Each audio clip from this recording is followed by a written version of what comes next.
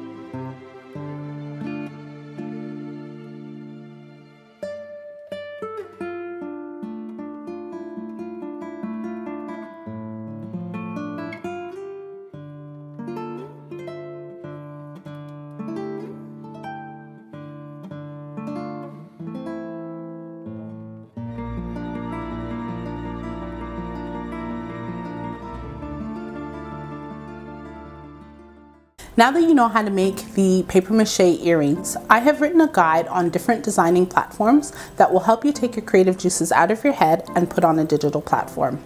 I have created a list of tutorials that will help you understand these platforms better. You can download the guide at the link in the description box. Also, don't forget that I do have that Facebook page where you are able to upload your DIY craft projects. You can check out the link in the description box. Check out any of my paper mache tutorials next and my upcoming tutorial that will be posted next Tuesday. If you like this video, hit that like button, be sure to subscribe to my channel and share the content with your family and friends. Thank you guys so much for watching and I will see you next Tuesday. Take care.